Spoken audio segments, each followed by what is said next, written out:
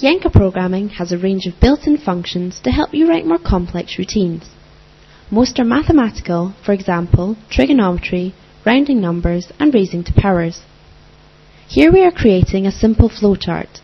To use the built-in functions, type them into an expression, for example, when defining a variable or using a decision part. Here we're defining a random number using the rand function. This chooses a random number between 0 and 1. We're adding a delay to the program. This will let us see the number that's been generated.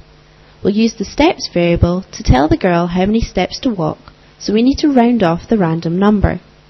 To do this, we use another built-in function, round. This needs a value, so we type our variable steps inside the brackets. This expression will set a new value for the variable steps, rounding it to the nearest whole number.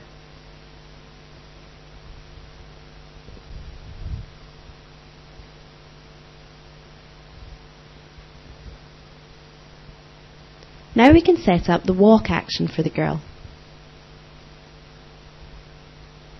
We type the variable steps to tell her how many steps to take. This will give us a different value every time the program runs.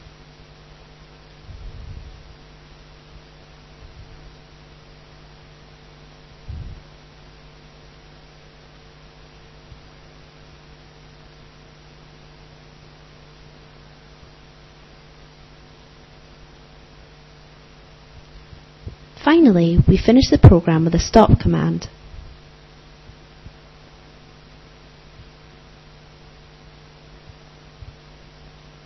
We'll add a monitor box to let us see how the steps variable is changed by the built-in functions. To resize this, click on it and drag the handles at its edges. Next, run the program.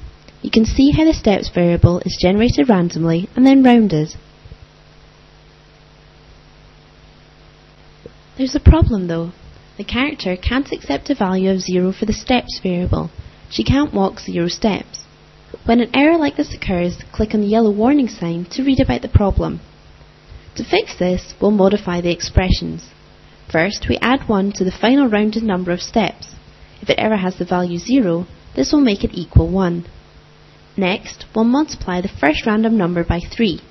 This means that instead of being between 0 and 1, it will be between 0 and 3. Together, these mean the girl will walk either 1, 2, 3 or 4 steps.